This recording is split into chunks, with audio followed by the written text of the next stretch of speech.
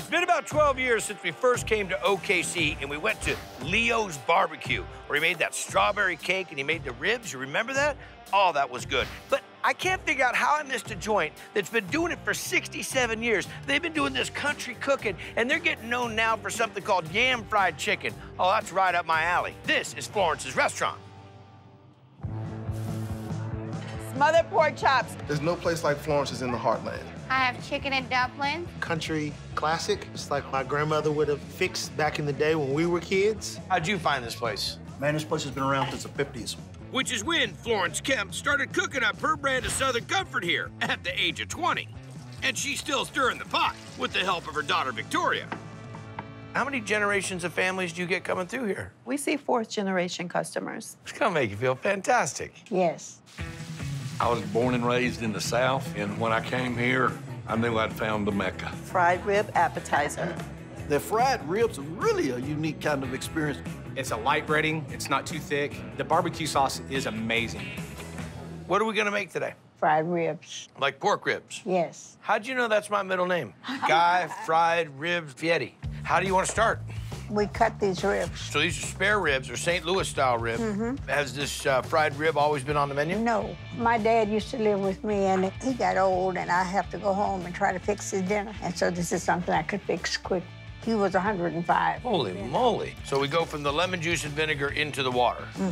Now this is gonna brine for a day? As long as it stays, better. The longer, the better. So when it gets done, We put the salt and pepper on it. Now we're gonna make the house seasoning for our fried ribs. First, we start with flour, this is the salt. cornstarch, There we go. baking powder, pepper. And then we put that all over the ribs. Yes. Okay. Then we fry the ribs for 15 minutes, How many come with an order, Florence? 3 or 4. Who makes the laws around here? Oh, my daughter thinks that she's the mother now, and I'm the daughter.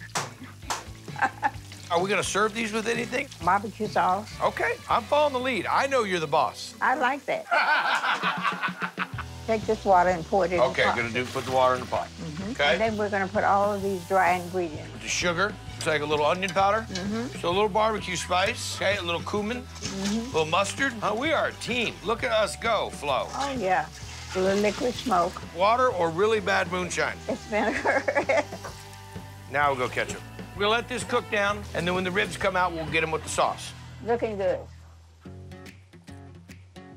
That's tasty. Not too much batter, nice and juicy. I think the key was that you soaked them in the vinegar. Got a nice little flavor from that. How you like that sauce? Oh, there's good tang in that sauce, ma'am. Thank you. I'm gonna have more fried ribs. Fried rib appetizer, enjoy. It's already a good rib, but when you put that batter on top of it, it just takes it over the top. Everybody should try a fried rib, right? Frying chicken right now in the hot grease. You're a local food writer. What is it about Florence's? The world moves really fast, but it doesn't here. Florence is always here. I mean, it's an inspiration for how good you can get if you take the time to do it that long. When they asked, what do you want? I said, I want your yam-fried chicken. You've never tasted something that is so moist, so good, and so flavorful. What are we making now? Yam-fried chicken. I don't know what yam-fried chicken means, so I'm just gonna follow you. We're gonna first stick it and season it with salt and pepper. And then we also have a little seasoning in the flour, too. How old are those Dutch ovens there, Oh, Florence? I wore out about 5 or 6 of them. I don't think I've ever heard of anybody wearing out a Dutch oven. I think you probably wore out some people that have worked here. I think there have been people that come to work here and that have had to go retire, and you're still working. Yes. And they ask me all the time when I'm gonna retire. I don't think that's gonna happen. Not soon, I hope. Some of the people that work here told me that once in a while you quit. When I get mad at them, I don't work anymore. And where do you go? Nowhere. Oh, I gotta try that. I quit. And we're gonna make candied yams out of these. Bunch of cooked yams. But all of this sugar in there. It's a lot of sugar, ma'am. You're in for a treat. Add some butter. After a while, it'll turn into syrup. Anything else we're gonna serve with this? We got greens. Collard greens? Yes. I'm gonna put these in the pot. And then I'll pour all this water in, baking soda. There's the sugar, salt. Chicken stock? We put all of that stock in. They're gonna cook about an hour and a half. Plain old fried chicken's good for me, but now we're going yam-fried chicken. We've already put our yams on the plate. Okay. Take the collard greens. Okay, good. Right in the sauce you go. Now you try that. All right.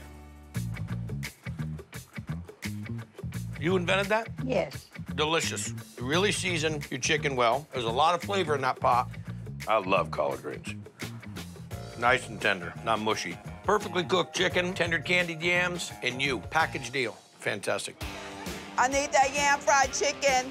Amazing, tender and juicy on the inside. The yam sauce just made it so delicious. And how about the collards? I have them every time I come here, and I come here from 2 to 3 times a week. Fried chicken, I needed it 15 minutes ago. I'm running behind. So in OKC, this is a must-go-to. Absolutely. You have to try it. All your taste buds are just gonna come alive at one time. You're a big personality. You walk softly and carry a big stick. Yes, I do. Yes, I do. I resemble that remark. Thank you very much for having me. I really appreciate it. Thank you. Watch out for Florence. She quit. She'll be back.